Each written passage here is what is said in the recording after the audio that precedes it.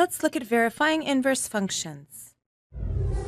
For example, let's determine whether f of x equal to 5 minus 2x and g of x is equal to 5 halves minus x over 2 are inverses of each other. Well, we have the following fact. The two functions f and g are inverses of each other if and only if both of the following compositions hold. Namely, when we compose f with g of any x in the domain of g, then we get back to x. And if we compose g with f at any x in the domain of f, we also get back to x. That is, the composition in either direction gets us back to x. So let's compute f of g of x for our situation here. This is equal to f of, and g of x is this 5 halves minus x over 2. And now to compute f at any input, we put this input in where we see x. That is, this is equal to 5 minus 2 times that entire input.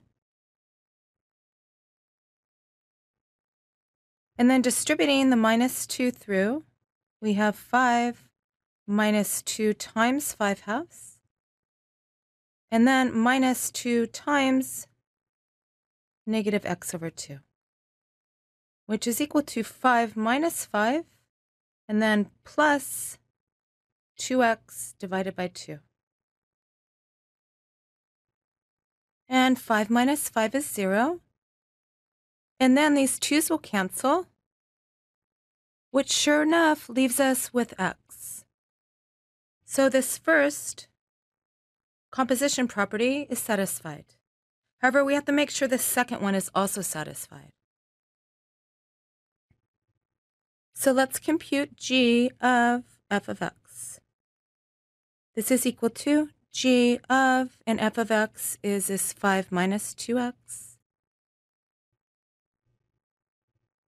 And then to evaluate g at any input, we take this input and we put it up here wherever we see an x. That is, this is equal to 5 halves minus this whole input, or 5 minus 2x, all divided by 2, which is equal to 5 halves minus, and then dividing both terms in the numerator by 2, and distributing our negative gives us 5 halves minus a minus 2x over 2, or a plus 2x over 2. And 5 halves minus 5 halves is 0. And then these 2's will cancel.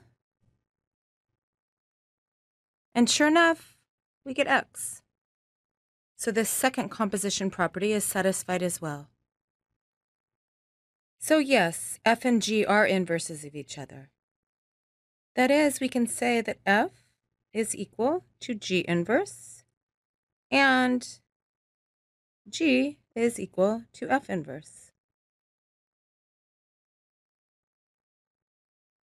All right, let's look at another example.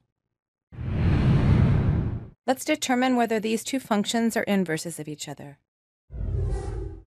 Again, we're going to compute both of these compositions and see if they yield x. So let's start with f of g of x. This is equal to f of negative 4 over x, because g of x is equal to negative 4 over x. And then f of any input, we put that input in wherever we see an x.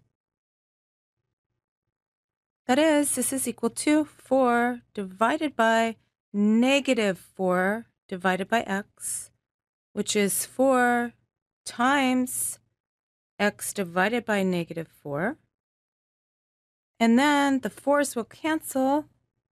However, we're still left with a negative 1 in the denominator, which means this is equal to negative x. It's not equal to x. So this is not satisfied. So these will not be inverses of each other. But let's, for the fun of it, compute the composition in the other direction. This is g of 4 divided by x, because f is 4 divided by x. And to compute g at any input, we take that input and plug it in wherever we see an x here. That is, this is equal to negative 4 divided by 4 over x, which is equal to negative 4 times x divided by 4. And again, these 4's will cancel, which leaves us with negative x, which again is not equal to x. So the second composition down here is also not satisfied. Now be careful here. Some students will think that because this composition down here, namely g composed with f, and this composition up here, namely f composed with g, are equal to one another,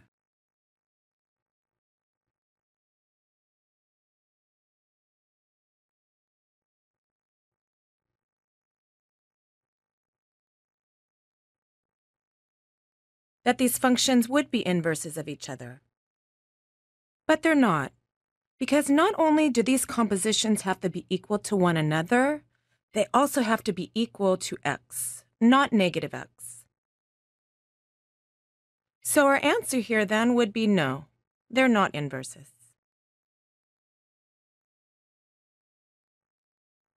All right, and this is how we verify whether two functions are inverses of one another. Thank you, and we'll see you next time.